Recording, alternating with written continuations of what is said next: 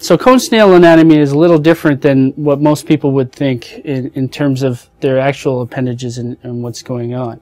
The first is this long proboscis here, which the cone snail uses to reach out and get closer to its prey without startling it.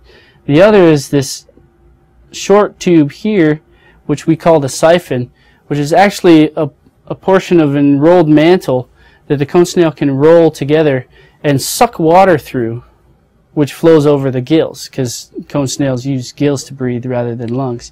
One of the interesting parts about that is right before the gills there's a special chemosensory organ called the osphradium. And this, we think, is mostly what the cone snail uses to sense its external environment. So it both smells and tastes the water as it flows through over the siphon. Now, in predatory gastropods like these, the siphon can move around and be extended in certain directions so that the snail can actually point and sniff in each direction, narrowing down and finding its prey and traveling towards the scent rather than just running around in circles trying to find out what's giving off the scent. What we normally think of as the mouth is actually a false mouth that we call the rostrum. The true mouth is actually at the tip of the proboscis itself. Okay, that's the area that opens up and swallows food, and that's where everything's digested.